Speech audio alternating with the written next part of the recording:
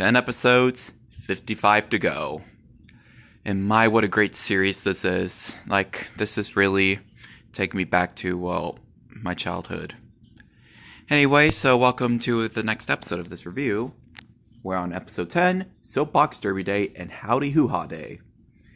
So, this pretty much the first half focuses on, well, PB&J wanted to build a soapbox racer.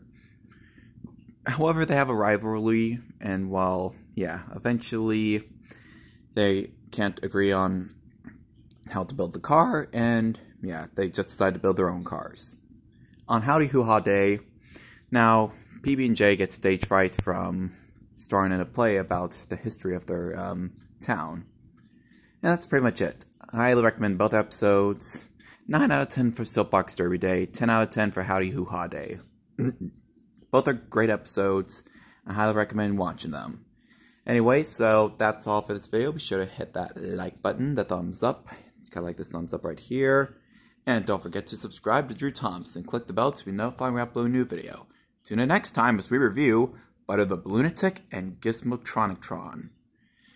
This is Drew Thomas signing off. Good night and pickle suck.